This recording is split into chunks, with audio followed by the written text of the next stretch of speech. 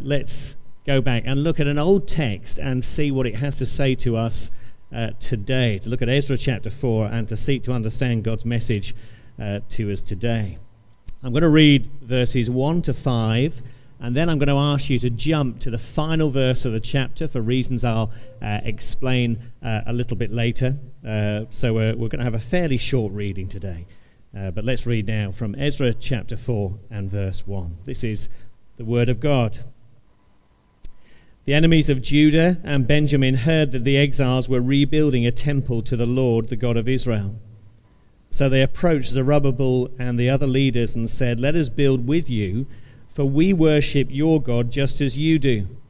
We have sacrificed to him ever since King Esarhaddon of Assyria brought us here." But Zerubbabel, Jeshua, and the other leaders of Israel replied, "You may have no part in this work. We alone will build the temple for the Lord, the God of Israel, just as King Cyrus of Persia commanded us." And the local residents tried to discourage and frighten the people of Judah to keep them from their work. They bribed agents to work against them and to frustrate their plans. This went on during the entire reign of King Cyrus of Persia and lasted until King Darius of Persia took the throne. And then if you turn, please, to verse 24. Verse 24 that says, "So the work on the temple of God in Jerusalem had stopped, and it remained at a standstill until the second year of the reign of King Darius of Persia." Well, do have that passage open before you as we come to look at it in detail, continue our series, Rebuilding from the Ruins, and we give the title of this talk, Opposition and How to Face It. One of the areas of medicine that we've understandably become more interested in the last year is the area of vaccinations. And it's been fascinating to see the reports on how the coronavirus vaccine has been created, how the developers of the vaccine analyze the virus to understand how it works, to find out how it attacks, how it undermines our human defenses and breaks into our cells. And on the news now and again they've shown graphics of the way COVID-19 kind of works and takes hold. Because once you understand how this invisible enemy works, how it gets in, what its strategies are and its threats, then that is how you can take steps to guard against it, to resist it and defeat it. And we're all very grateful, aren't we now, for the vaccines that have been created and are now available. Knowing your enemy and understanding their strategies and how they attack is very important.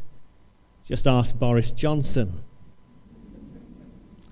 But it's also important spiritually, because as God's people we also face an enemy, an evil, invisible enemy who seeks to attack, to undermine, and to destabilize us as individuals, but also as churches, and to sabotage God's work. And it's vital that we don't lose the sight of the reality that he is there, that he's real, and that he is at work, and that his aim is to damage our Christian lives and to bring down churches. Which is why Ezra chapter 4 is such a very helpful chapter for us to look at, because it alerts us once more to these realities. It operates in many ways like a siren that warns us of enemy attack and points us to the way we are to guard against it. For us as Western readers, it's a bit of a strange chapter, because the chapter as a whole doesn't work, as it were, in a straight linear timeline. Which is why we broke up the reading the way we did. I've just put a slide up on the screen just to show how it works. You see, verses 1 to 5 deal with the current situation following on from the events of chapter 3. But then there is this long section from verse 6 to verse 23 that actually deals with a different period of history. And then the story from verse 5 then jumps forward and continues in verse 24. And this long diversion in verses 6 to 23 actually deals with some events years later, but the writer inserts them to kind of give us a flavour of the kind of opposition the people faced in verses 1 to 5 and then verse 24. So it's a bit like being in a history class at school with the teacher talking you through events of the reign of Henry VIII And then when he comes to a particular event, what he does at that time is to explain the event and situation by referring to a more recent event in English history. What was it like? Well, it was a bit like what happened in that later situation. And that is the kind of approach that the writer of Ezra chapter 4 is using. He's given us a kind of history overview here from different time frames to show us that throughout all these times, God's people have always faced opposition and God's work has always been opposed. It's an approach that was used by Eastern writers at this time, but it's fair to say when you read the chapter it can get a bit confusing. So have a read of it in your own time, the whole chapter, and hopefully that will make it a bit clearer. But that is why we're just focusing on the few verses that we read this morning and following them in a straight line from chapter 3. The other thing to clarify is in the second half of verse 5. Just have a look at that, where we read, "This went on during the entire reign of King Cyrus of Persia and lasted until King Darius of Persia took the throne." Because as we saw a few weeks ago, King Cyrus was also known as King Darius. The King Darius who was on the throne when Daniel was thrown into the lion's den. And Cyrus seems to have been known as Darius the Mede. But then the Darius that's mentioned in verse 5 is a different Darius. So I think he's referred to as Darius the First. So the royal running order looks a bit like this. We have Cyrus, also known as Darius the Mede. He's the guy who's around at Daniel's time. He conquers Babylon in 539 BC. The exiles return in 538 BC. We then have another king on the throne, Cambyses, and then we have Darius the First after that. And so that's the kind of running order to have in your mind. I hope that's clear. Are you with me so far? That's fantastic. Well, let's get into these first 5 verses and see what they have to say to us as God's people today. And firstly, these verses show us the stand that we need to take as God's people against compromise. Do you see how the chapter begins with a confrontation here? On one side, we have the people of God, the people of Israel, who are referred here as Judah and Benjamin, because they are the 2 tribes of Israel that most of the exiles return and came from. And then on the other side, there is this group of locals who live nearby. And in verse 2, they come and they approach the leaders of God's people with an offer. They say, "Let us build with you, for we worship your God just as you do. We sacrifice to him ever since King Esarhaddon of Assyria brought us here." And so they come and effectively say, look, we want to help you with your building project. Let's pool our resources, let's share the load. And on the face of it, it seems like a pretty good offer, a pretty attractive offer, doesn't it? And so the question is, why is there this rather blunt response then in verse 3, where we read, "But Zerubbabel, Jeshua, and the other leaders of Israel replied, 'You may have no part in this work. We alone will build the temple for the Lord, the God of Israel, just as King Cyrus of Persia commanded us.'" And you wonder as you read that verse if there were those who were perhaps near to Zerubbabel and Jeshua, perhaps accountants, who looked at them in disbelief at this point and kind of felt like saying, "Guys, why are you refusing this help? You don't look a gift horse in the mouth like this and turn it down. You know, perhaps you should rethink your stance here, particularly, after all, as they seem to be on the same side as us. They say they worship our God too." But the truth is, Zerubbabel and Jeshua see the issues very, very clearly, and their stance is spot on. You see, just have a look at the beginning of verse 1. Do you see how right away the writer lets us know that these guys aren't friendly potential co-workers, but they are enemies. And if you turn back to chapter 3, verse 3, that is where we first meet them, where we read, "Even though the people, that is the people of God, were afraid of the local residents, they rebuilt the altar at its old site." And so now, here at the beginning of chapter 4, these are the same antagonistic local residents that we met in chapter 3. But there is a second reason why Zerubbabel and Jeshua are right to turn down this offer. It is because it was coming from people who weren't true worshippers of the one true God. There is a giveaway in verse 2. Do you see how these locals come and they say, "For we worship your God"? In other words, he isn't really their God. You might remember when we began this series how we saw that many, many years before, after the nation of Israel was divided into a northern kingdom and a southern kingdom, the northern kingdom was conquered by the Assyrians, and that with the Assyrian strategy, with the territories that it acquired and conquered, that they sought to then populate those new territories with a mix of different people from a range of different places, which means that the northern kingdom began to be made up of a kind of pick and mix selection of peoples from a range of different countries. And then the same thing happened as the Assyrians then later conquered much of the southern kingdom of Judah under the rule of this king Esarhaddon, who is mentioned in verse 2. Which means that as the exiles returned to this recolonized area, they were surrounded by lots of different people from lots of different places, following lots of different religions and worshipping a variety of other gods.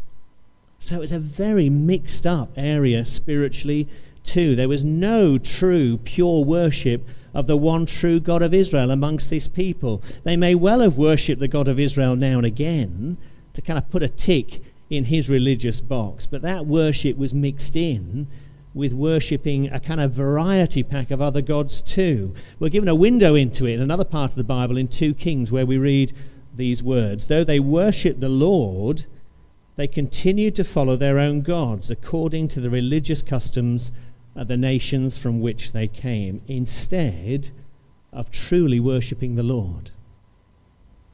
So I guess to put it in our context, we would say this about them: they weren't true Christians. Sure, they may have come to church at Easter and Christmas. They may have put a tick in the Christian box on a census, but they also had a Buddha statue in their garden, a copy of the Quran on the bookshelf. They had New Age crystals in their lounge, and they touched wood at every single opportunity. And of course, God always sees through that religious smokescreen, doesn't he? And here he sees that these people have hearts that don't truly love him, that don't truly worship him. You cannot fool God. In the book of Isaiah, God speaks directly to people who do the kind of outward religious stuff with no inner reality in their hearts. And he says this about the sacrifices that they bring. He says, stop bringing meaningless offerings. And you see, that is the position that these people are in who come and offer to help Zerubbabel and Jeshua. Their hearts aren't really in it. They don't really love God. They don't love him with all their heart, soul, mind, and strength. And so Zerubbabel and Jeshua are absolutely right to reject their offer of work and offer to help with God's work here. You see, they know they cannot work with false worshippers, because they know that like a virus, what happens is that these people's wrong, mixed up beliefs will contaminate, they'll infect the community of God's people and pull God's people away from worshipping him as it had in the past. And so in verse 3, what they do is that they draw a line in the sand and they say, you may have no part in this work. We alone will build a temple for the Lord, the God of Israel. They see that they need to guard and keep the purity of their faith, the purity of their identity as distinctive God's people, that they need to commit themselves here to really obeying the word of God, to putting it into practice as God lays it out, to avoid the problems of the past. Some of you may remember the kind of tragic shipwreck of the Italian cruise ship, the Costa Concordia, in 2012, when the captain foolishly took it too near the coast and it hit an underwater rock, capsizing it. And for many years, that wreckage just simply remained at the scene, a constant reminder and a warning to other captains who sailed their ships in the same area. Don't sail too close to the rocks. And you see here in Ezra chapter 4, it is as though the captains, the leaders of God's people, are very conscious of the wreckage of their past. They're very conscious of the way their forefathers shipwrecked their faith and their relationship with God by compromising, by gradually allowing the influence of other nations and other religions to creep in and contaminate. And so here they are absolutely determined not to repeat the mistakes of the past, not to compromise for an easier life, but instead to take the stands they need to take those stands to protect the purity of their faith, to guard their relationship with God, even though they know probably that it will bring consequences. And their stand, their example, is a massive challenge to us, isn't it? And it's an encouragement, too, to take the stands that we need to take in our situation, in our lives, in our time, to draw the lines in the sand that God calls us to draw, and not then to step over them. And some of those stands will be similar, but some will also be different. Today, it's fair to say, isn't it, we face so many challenges to our faith. There is a need for us to pray constantly for God's wisdom as we negotiate what feel often like very difficult and dangerous spiritual seas to sail through. And there is this great need for discernment. And we need that discernment sometimes when there are approaches from those who do come alongside and offer to work with us, or who encourage us to work in partnership with them. Even, we have to say, sometimes from organisations who on the surface claim to be Christian. So in every instance, in every situation, with every approach, we need to look at them and consider them through the lens of God's Word and ask questions like, do they really hold to the truth of God's Word? Do they really believe and seek to share the true gospel, the same good news of the Lord Jesus Christ that we believe in, the truth, the whole truth, and nothing but the truth? And also, are they committed to upholding the behaviours and the relationship designs that are outlined in God's Word? Or today, are they compromising on them? And are they taking on the world's values and the world's morals instead? And if they are, then our stance and our stand needs to reflect what we see here in Ezra chapter 4. You see, God's people then were called to build a temple. But as God's people today, we are called to the gospel work of building the church of Jesus Christ. And it is a work that cannot be shared with those who don't truly belong to Jesus Christ and who don't hold fully to his teaching. And when the tide, as it were, of the world's values approaches, instead of drawing a line in the sand based on God's word that we don't step over, the great temptation is, of course, always to rub out that line and just draw it further back, isn't it? To compromise instead of confronting. Because it's much easier to do that. But it is a temptation we need to resist. Because that kind of compromise has two very dangerous and damaging effects. Firstly, it infects the church with wrong thinking. And secondly, it weakens the church by pulling it away from God and pulling it away from his word. And in the end, we have to say that compromise has the ability to shipwreck the faith of individuals and to cause lasting damage to churches.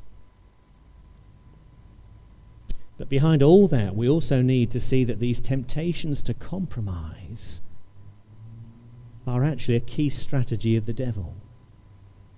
A key strategy of the devil to weaken our witness, a strategy to undermine our trust in God's word and in God, to take our eyes off the Lord Jesus Christ, so that, like Peter, who begins to sink as he walks on the water to the Lord Jesus Christ, we focus, as it were, on the waves of the world instead of focusing on Jesus, and we falter in our faith as a result.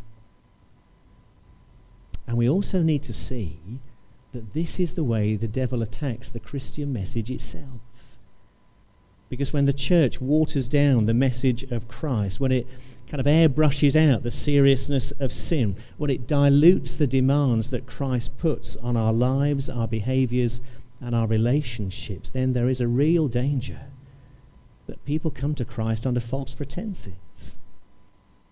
That they don't really understand who they're following, and they don't really understand what it means to follow him. And so it becomes Christianity without taking up your cross daily. It becomes discipleship without the demands of the gospel. It becomes a diluted gospel, a watered-down message, and it won't bring people into the kingdom of God. Because you can only enter the kingdom of God if you are truly willing to make Christ Jesus your king. And so firstly, standing against compromise, but secondly, seeing opposition for what it is. So often in war and in conflict, there isn't just one battle to face and win. There are a series of different battles from different situations as the enemy attacks from a range of different angles and with different strategies. And here do you see where the compromise angle fails, the enemies try a different strategy. In verse 4 we read, "Then the local residents tried to discourage and frighten the people of Judah to keep them from their work. They bribed agents to work against them and to frustrate their plans." It reads a bit like something from the Godfather movies, doesn't it, really? It is a strategy of intimidation and probably a strategy of violence as well. And then there are these hidden strategies of bribery and corruption, perhaps whispered plans in the corridors of power, speaking to dodgy political advisors. We've had a lot of that in the news, haven't we? And do you see how this response from the local residents exposes their true hearts? Because you see, if they were genuine worshippers of God, then they would have been very happy for that building work to continue no matter who did it. Which suggests that their offer of help earlier on wasn't as genuine as it may have seemed on the surface, that perhaps they were simply looking to work in the project from the inside, to hinder instead of help. And then sadly, just have a look at the final verse of the chapter, verse 24, which tells us this, shows that this new enemy strategy works, doesn't it? It says, "So the work on the temple of God in Jerusalem had stopped and remained at a standstill until the second year of the reign of King Darius of Persia," which is a delay of about 15 or 16 years. And it isn't a very encouraging end to the chapter, is it? We prefer it to end on a note of hope, an optimistic end, but it ends with a very disappointing final sentence that leaves us hanging, leaves us waiting and wondering what is going to happen. And so in the light of all that, what does this chapter possibly have to say to us here and now? Is it simply to prepare us for a difficult phase of our building project? Well, we hope not. That may be a possibility, but we hope and pray that it isn't. But very definitely it should encourage us not to be complacent in prayer, but to keep bringing that building project to our Lord in prayer, asking for his guidance, his help, his provision, not to be complacent. But actually here, the primary message of this chapter for us and for God's people in every generation is actually to show that God's work will always be opposed. That it will always be opposed by the world and always be opposed by the devil. And that is the sober reality it calls us to see. That wherever the kingdom of God is built, because it is being built in enemy territory, there will be opposition. Opposition that may come in all sorts of different forms. It may come in vicious persecution, as some of our brothers and sisters across the world have to experience in different countries. Or it may come in the anti-Christian legislation that is passed by those in power who are gradually seeking to remove the impact of Christianity from our society, to shut God out and to stop his voice being heard. All that opposition is sometimes more localized from the people we know, from the friends we have, from the colleagues we work with, who call us to compromise, to leave our, in their eyes, outdated views and way of thinking completely behind, and to buy in to the new ways of thinking, the man-made morality and the propaganda that's being pushed so viciously today. And when we refuse, well, sometimes just like the locals in Ezra, we may then experience a more forceful opposition. But do you see that behind all this human opposition, we are to see that there is an invisible enemy who is pulling the strings, who is working in the shadows to attack God's people, to halt God's plans and frustrate God's purposes. In fact, the message of Ezra chapter 4 can be summed up by a verse in the New Testament, 1 Peter chapter 5 verse 8, which says, "Stay alert. Watch out for your great enemy, the devil. He prowls around like a roaring lion looking for someone to devour." And in Ezra chapter 4, it is as though we hear him snarl and roar. And it is a very timely and necessary reminder for us as God's people today that we have a very real spiritual enemy who is active, who attacks, and who seeks to undermine God's work because he hates God's work. But we do know our enemy, and we know how he works, and we know how he attacks, and how he sometimes, like here in Ezra chapter 4, works through circumstances and other people, the opposition of others. And so this chapter calls us to be watchful in our Christian lives, to be a bit like those lifeguards you see on those beaches in Australia, on those viewing platforms, looking out for sharks, guarding against attack, ready to sound an alert when there's an attack that could emerge and a threat that's coming. And we need to protect ourselves. And we need to protect each other and the church family that we're part of as we seek to resist those attacks from our invisible enemy. Sadly, at times we can fall into the trap of losing sight that Satan is there. We can become a bit like the captain of the Costa Concordia, of being complacent about the spiritual dangers that lie there beneath the surface, about sins and about temptations that can damage our faith. And so as a result, what happens? We don't steer our lives away from danger, but we can sail too close to it. And heartbreakingly, we have to say, there are many spiritual shipwrecks that remind us of the consequences of not taking this enemy seriously. And we need to make sure we don't make that same mistake. Of course, the devil's strongest form of opposition is seen most clearly in the way that he opposed the Lord Jesus Christ. And Jesus himself had to endure his direct attacks, but also attacks through other people who opposed him. But the Bible tells us in 1 John chapter 3 verse 8, the Son of God came to destroy the works of the devil. And of course, at the cross, what looks like a scene of victory for the devil and defeat for Jesus is actually the scene of Jesus' greatest victory, victory over sin, victory over death, and victory over Satan, a victory by God's grace that we share in. And although, as in Ezra chapter 4, we find ourselves in a period of history now where that victory isn't fully seen, and where at times those who oppose us seem to be so successful in their opposition towards God, a day is coming when that victory will be seen in all its glory and all its triumph. A day when the Lord Jesus Christ will turn the last page of human history and return to bring a final, ultimate defeat to the devil, and then to take his people home, to a home where there will never be persecution or opposition that will ever touch them ever again. But until then, what are we to do? Well, actually, the answer follows in the next verse of the part of 1 Peter that we looked at a few minutes ago, where we read these words: "Stay out, watch out for your great enemy, the devil. He prowls around like a roaring lion looking for someone to devour. Stand firm against him and be strong in your faith. Remember that your family of believers all over the world is going through the same kind of suffering you are." And so what are we to do? Well, we are to stay faithful to Jesus Christ.